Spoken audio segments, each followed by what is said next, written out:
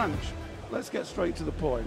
A couple of years back, you won 2 Arnold Classics, then results didn't go so well. The thought was that maybe you couldn't return to those days. You're taking too much out of yourself, you know, a warrior in the gym and too many battles fought. And then the Olympia came back and reinvented yourself. Tell me how you did that physically and mentally. Well, man, you just gotta have faith, you know, faith in my Lord and Savior. That gives me the strength to overcome the things I've overcome. As far as writing me off, you know, they've been writing me off for 20 years. You know, I had one bad year and had a bad place at the Olympia, you know, previous Olympia, and came back to the Arnold, didn't place how I wanted to, and you know, at that point I just went back to the drawing board, went back to things I knew, and you know, your body changes. You know, I'll be 40 in a couple months, so you know, I was doing the things I'd always done, and I wasn't getting the results I'd always gotten. So you know, I had to make a few adjustments with my nutrition, and you know, we won the Europa, but I still wasn't where I wanted to be, and you know, by the time I got to Olympia, like you said, I reinvented myself and got back to in the top group. A true test for man's character is not how he reacts in victory, but how he reacts in defeat. You know, and so after the Olympia and the Arnold, you know, what are you gonna do? You're gonna just give up, and or are you gonna reach down deep inside and pull something out of you, and maybe reach down farther than you ever have before and make it happen? So I mean, you've got a history of fighting back. Excuse me. So on the morning of the Olympia, did you know you were on? You were going to surprise people? I knew 2 weeks before the Olympia I was on. 2 weeks out, I would look pretty much like I did at the Olympia, minus a few pounds of water. So anytime I was my best, you know, my Arnold wins, you know, the 9 and the 10 Olympia, 2 weeks out, I was ready. So at that point, you know, I stopped doing cardio, eased up on the training a little bit, and actually ate up all the way to the show. And I went in no stress, and I knew when I got up that morning, on Friday morning, you know, pre-judgment was Friday night, I was like, I told my wife, I was like, it's gonna be good. I don't know where I'm gonna be, but it's gonna be good. So going into 2015, you're definitely going to the Arnold Classic. What improvements can you make between, say, the Olympia? Will be anything different? What are you looking for? At this point, you know, I've got all the mass I need. You know, I pretty much at the Olympia, I did everything I wanted to do. I brought my, you know, my legs up. They got symmetries back in my legs. They both match. You know, I continue to work on my back. Back could always use a little more separation and detail. And main most important thing for me is to nail my conditioning. If I have 100% conditioning, I'll be battling for the top spot. And I think one of the most remarkable things about you, I mean, your warrior spirit in the gym and everything, but you have a full-time job, your own business. You probably work, what, 40, 60 hours a week? Yeah, I've always worked. I don't I'm not one of those guys that can just sit around. If I sit around, I'd be divorced, and it'd just be a bad thing. So I drive myself and everyone else around me crazy. You know, I'm not one of those guys that goes to the gym, trains, and then comes back and watches Sports Center and plays video games.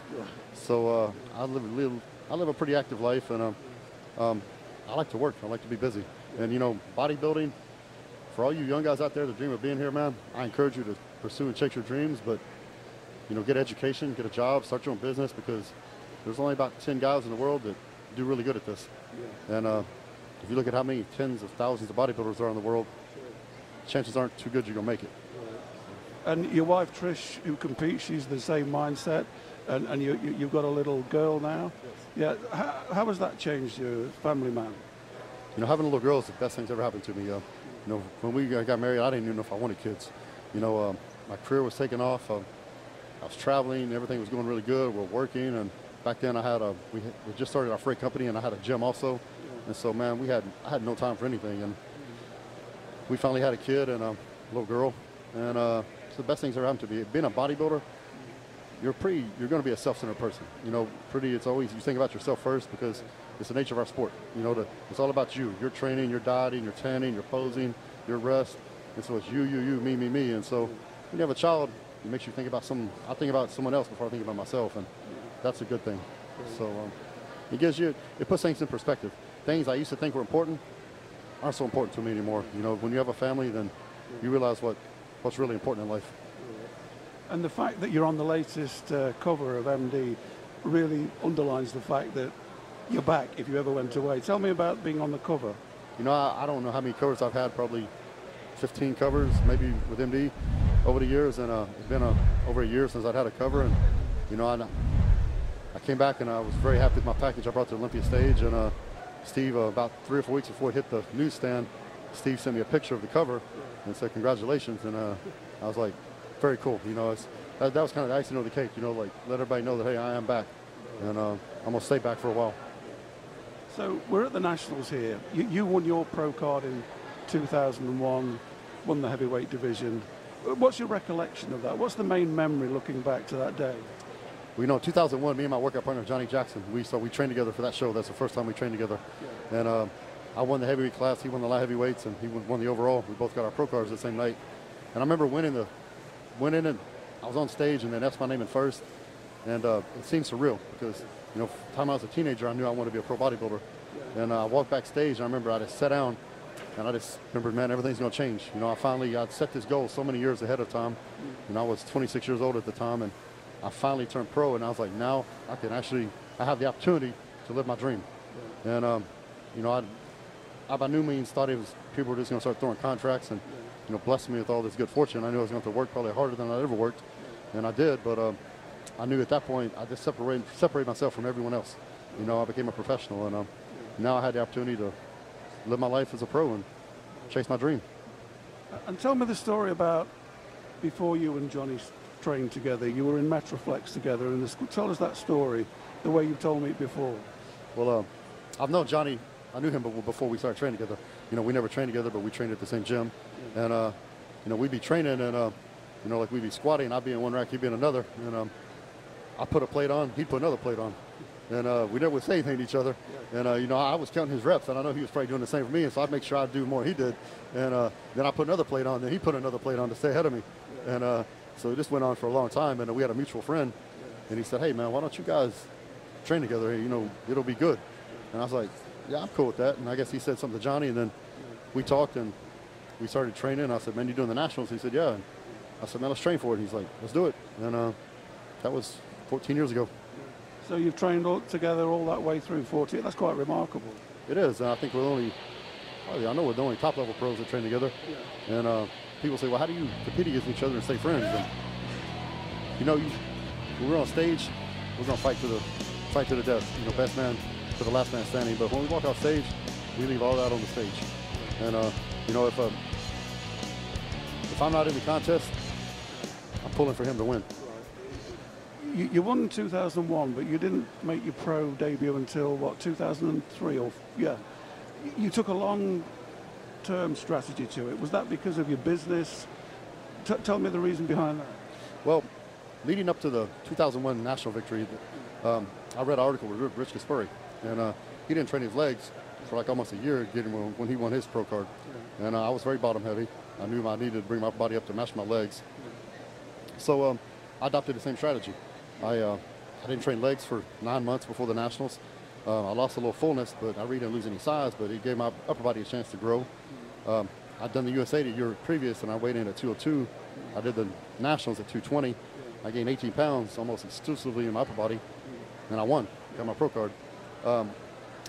Once I turned pro, I realized that I still wasn't where I needed to be, that I felt confident to compete. You know, I didn't want to just go to a show and compete. I want to be competitive and be able to, you know, fight for the first place. And Johnny jumped right in, did real well, qualified for the Olympia, and I took some time off. I turned pro November of 2001, and it wasn't until I think the spring of 2003 that I did the last Night of Champions was my first show, and I went in and I got 8th place in my first show, and out of like 50, I think about 50 competitors. And I remember thinking I wasn't happy with 8th place, but I was like, all right, I just beat 42 pros.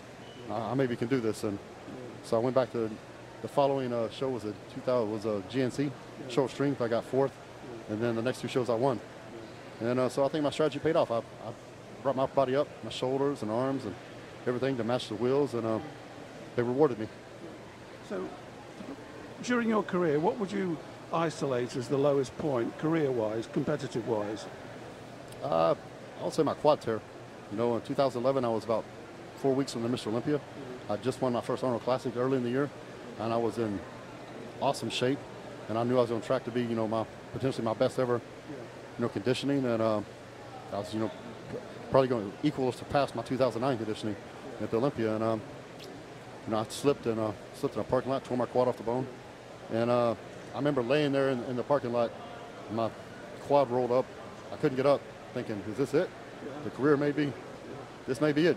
And I went home and I had surgery a day later. Had it reattached, and I remember sitting on the couch after surgery. I got home and thinking, you know what? Did a lot of soul searching. I was like, what am I going to do? And then I started getting mad. And when I say get mad, I just got mad because I was like, you know, I'm not going out like this.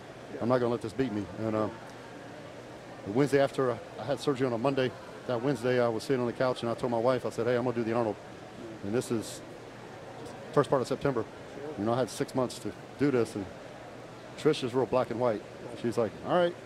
And I remember she went in the kitchen, started cooking my food. She goes, if you're going to do the Arnold, you got to start eating. And so I started eating, and I had to learn how to walk again. Then I rehabbed it, and then I had to start training after I did all that, and I managed to come back and get a second Arnold victory. So the lowest point in my career turned out to be the highest point of my career.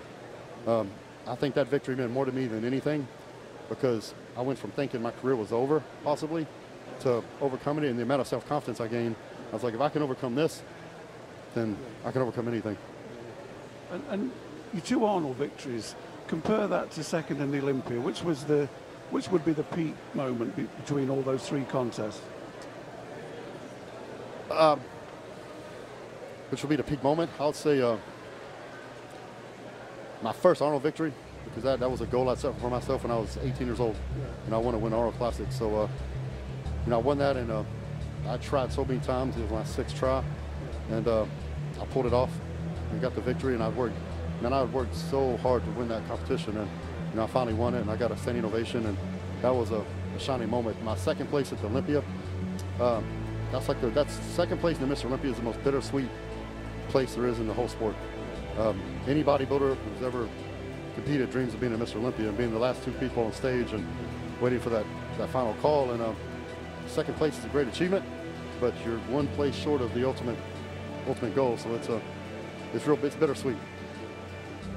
So just we're coming to the end now. Just tell me what bodybuilding means to you. It's obviously changed your life, but you have a life outside bodybuilding. But what does it really mean to you, and what does it drive you on, even though you're independently wealthy? You don't take the money, but you wouldn't be in the street if you didn't have your bodybuilding earnings.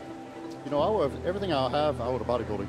I wouldn't be the person I am today without it. You know, it taught me self-discipline, work ethic. You know, it taught me, it taught me that it's, you know, in life, no one owes you anything. No one's going to give you a damn thing either. And so if you work hard, you can have anything you want. And that's what bodybuilding taught me. You know, you can have anything you want if you're willing to work and pay the price and stay the course. And that's what it taught me. If you know, when I started competing, they told me I'd never win a show. And they told me you'd never be pro. And I turned pro, and they said, well, you'll never win a pro show, or surely never win an Arnold Classic, and I did. And just because I was willing to pay the price. Well, thanks, Branch. Thanks for your time, and thanks for being such an inspiration to everybody and respected by everybody.